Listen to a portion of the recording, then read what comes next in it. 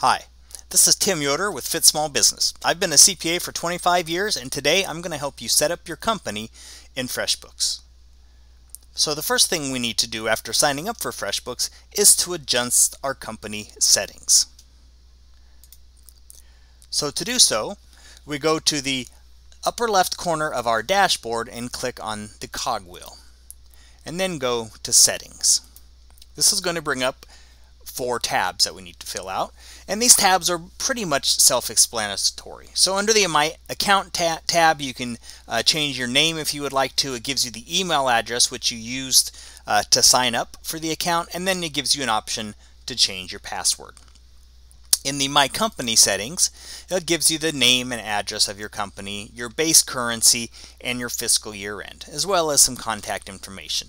Perhaps the most interesting item in the My Company tab is the standard rate. So if you have a standard rate you would like to bill out for all of your employees that perform work for customers, you can enter that standard rate here. On the third tab, you can upload your company logo and choose a color for your documents. So this logo and theme will be automatically applied to any new invoices, estimates, and proposals. However, when you do create a new invoice, estimate, or proposal, you can change the template if you'd like. So here we have 3 templates. We have the simple template, we have the modern template, and we have the classic template. Now, in addition to changing the template, you can choose from 2 different fonts, and you can choose from an infinite number of colors. So if you have a very specific company color, you can click here and you can enter the number of that color. I think this is an ASCII code for that color to get the exact color you're looking for. Okay, and so that's how you set up your theme. Now this is your themes. This is not the most advanced invoice customization software. FreshBooks really always sides with simplicity over power, which is very good. This is really the market they're looking for. So if you're a sole proprietor, you got your own business, things are going great, but you don't want to spend a lot of time in accounting, you don't need the top level powerful accounting software, you just need something good, then FreshBooks is a great choice for you. Again, it always sides with simplicity over power, which is a good thing if you're looking for an easy to use software. So good looking invoice, but not the most powerful customization options. And the final tab is the email notifications, and this simply allows you to click a checkbox for each item that you would like to have an email notification sent to you. So great. So that's as easy as it is to set up our settings in FreshBooks.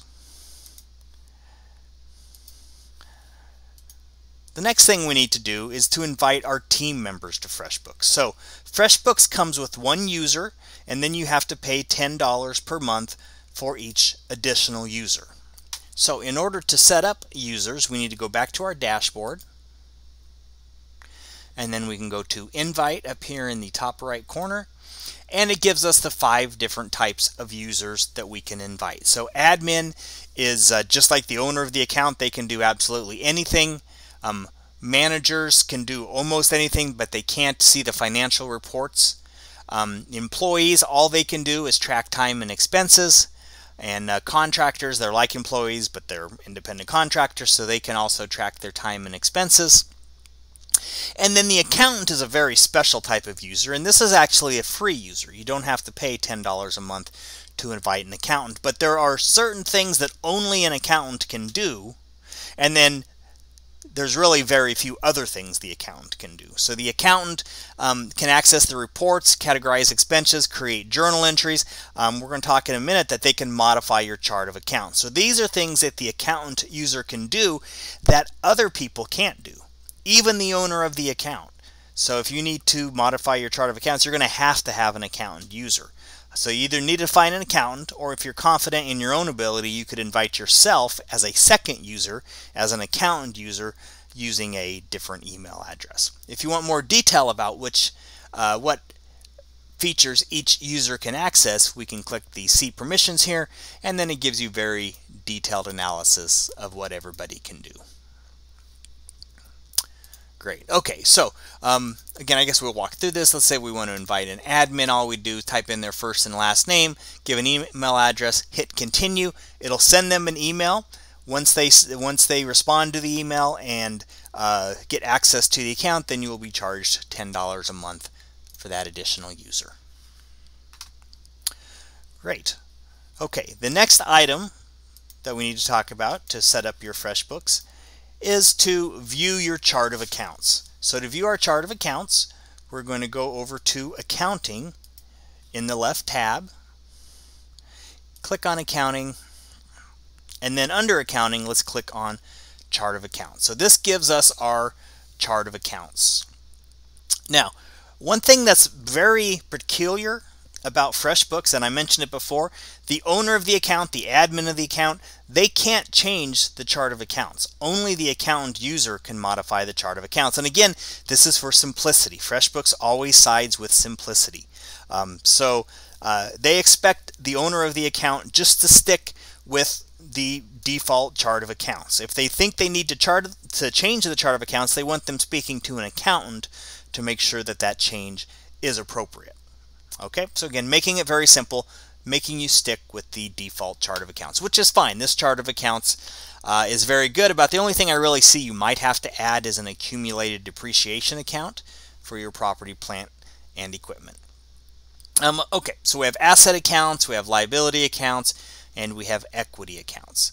Now, your cash account, when we hook up a bank account, all the transactions from that bank account is going to flow into your cash account. Now, you'll notice the one type of account not on here, well, there actually is a few of these, sorry. So we have our assets, liabilities, equities, income accounts, and then expense accounts. Now, expense accounts are treated differently than the other accounts. Expense accounts are called categories, and while they do show up here on our chart of accounts, you can modify them. You can't modify them here, but when you enter an expense, you can enter in a brand new operating expense title, and it'll create a new expense category, which will then show up on our chart of accounts. So to summarize that again, expense accounts can be added by the owner or the admin of the account. But when they add them, they can't add them at the chart of accounts. They have to add them when they're entering expenses, and at that point they're called expense categories. Excellent. So that's your chart of accounts in FreshBooks. So the next thing we need to address in setting up our FreshBooks is to connect our bank accounts. So to connect our bank accounts, we're going to go back up to the upper left corner of our dashboard and click our cogwheel, and then go down to our bank connections. Now here we see we've already have one bank connected, but we can certainly connect additional banks. So let's say we have an account with Bank of America. Now, before we do anything in FreshBooks, we need to make sure that we have online access to our Bank of America account. So you need to be able to go to their website, enter a username, enter a password, and get access to your account. If you can't do that, then you won't be able to set it up with FreshBooks. FreshBooks is going to use your username and password that you've set up directly with the bank in order to access your account. So make sure you get that set up before going through these steps. Okay, so let's say we want to set up a Bank of America account. We click Bank of America. Okay, now it's going to tell us what it wants to do, and we're just going to say confirm.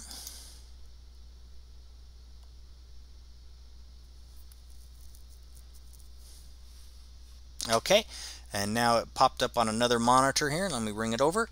And here we go. Now we're going to have to enter our user ID and our password for this Bank of America account. Now I don't have a Bank of America account set up, so I'm not going to be able to demonstrate this. And actually this will be a little bit different for every bank, because this is going to really depend on how your bank is set up. So just follow the prompts. So here you're going to enter your user ID and your password, again, that you normally use to get onto your Bank of America website. Then follow the prompts. Most likely, most banks will ask you which accounts, if you have multiple accounts with them, which accounts you want to connect to your FreshBooks. You can select one account, you can select all accounts, whichever accounts you want. So just follow the prompts to set up your bank account. So once your bank account is connected, we're just going to cancel out of this. Okay, you'll see it up here that it is connected. Okay, now once it's connected, you should never have to do anything else. If you change passwords, you probably have to come in here and change passwords. Maybe every once in a while you'll have to refresh the connection for whatever reason. But for the most part, you shouldn't have to do everything. All the transactions will flow through automatically and get posted to your cash account, and you'll be able to go in and then classify them into their appropriate expenses and income accounts. Okay, and we'll go over that in our future tutorials. So this is just the first out of our 5 FreshBooks tutorials. So now we've got our bank account set up and connected to FreshBooks.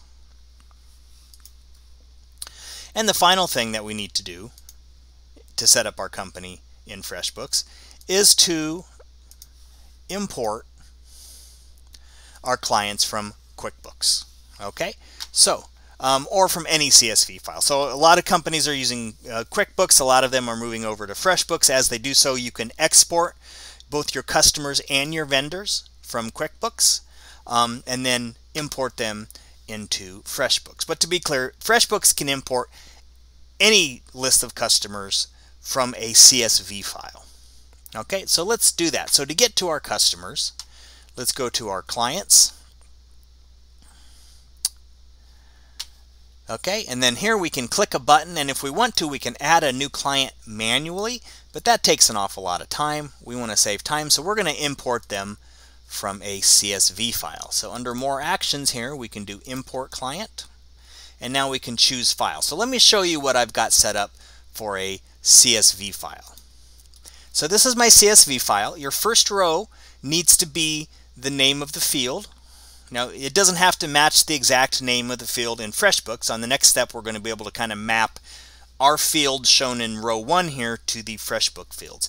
And then the other rows will just be the information. So make sure you don't have any rows above the what I show here is the first row. You don't want anything above your column names. Make sure you don't have any blank rows, anything like that.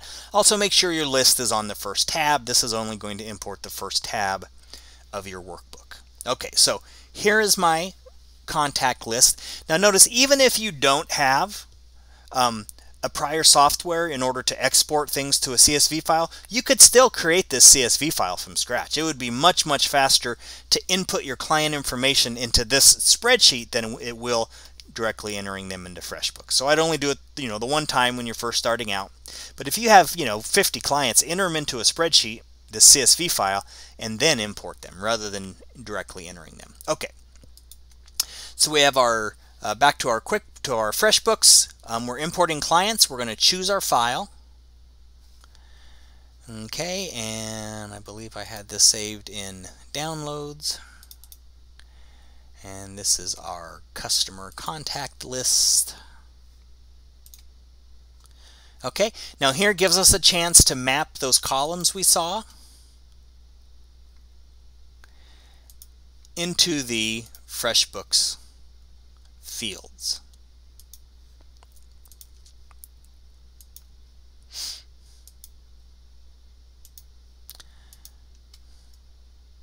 Okay, there we go. So this maps the fields I have here to the fields that QuickBooks is looking for. Now, if the fields are not exactly the same, if you don't have information split out the same, you might have to take some time getting that CSV file organized so that it's split into the same fields that FreshBooks is looking for. Now, again, the fields don't have to be named the same, right, because of this nice mapping feature here, but you still need to have the information broken into the same field. So like for your address, some software keeps the entire street address all in one field. Other might break the street address into, street, city, zip, state, etc. So you need to make sure your information is split up in your CSV file properly. Okay, then I can hit continue. This is just continue the mapping process. So street, city, state, zip, and country. I don't think I have a country field, so we can leave that blank. Okay, import clients. 6 clients have been added. Okay, there we go. And that's how easy it is to import my clients. Now you'll see I've done this multiple times, so I've actually duplicated clients in here. Make sure you don't do that in your own file. Okay, so that's importing clients. The next task we have in FreshBooks is to import our vendors. Okay, well that's going to be extremely similar. So let's go up here. I've created a CSV file for my vendors.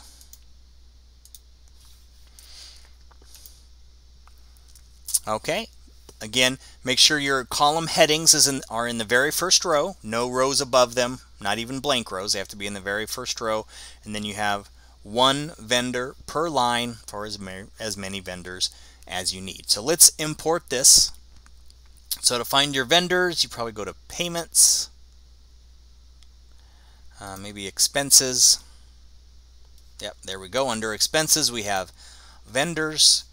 You can add vendors manually. Again, if you have a lot of vendors to add, even if you can't export them from other software, just add them in a CSV file. It'll be much faster to type that in, and then you can import it. To import it, we go to More Actions, Import Vendors, choose our file. Again, I have them in the downloads, and this is the vendor contact list. Okay, now just like with customers, we have to map it. So we have the organization. I call that the vendor name in my file, and then we have a first name. Nope, these are all organizations in my vendor file, so I don't have a first and last name. I don't have an account number. I do have an email address. I don't believe I have a website. I probably have a phone number. Yep, there's a phone number. Okay, street address, city, state, zip code, and I don't have a country. Okay, so I'm going to import those fields. Oops, your vendors couldn't be imported. Okay, so I have some mandatory information missing. Oh, vendor name's already in use. Okay, so it's not going to let me duplicate my vendors like I accidentally duplicated the customers, and so otherwise this would be working. It's just I've already completed this step once, and so it's not going to let me duplicate my vendors, which is actually a really good feature, but that's exactly how you would go about importing your vendors. Great, so that completes our first tutorial on FreshBooks. So we do have 4 more tutorials in FreshBooks. If you would search FreshBooks tutorials from Fit Small Business, you can easily find those. I'll also include links to them in our QuickBooks description. If you don't already have a copy, your own subscription to FreshBooks, I highly encourage you to subscribe to one. You can get it free for 30 days or 50% off for 3 months. And we do have a link over to FreshBooks in our YouTube description. My name is Tim Yoder with Fit Small Business, and I hope this tutorial was helpful.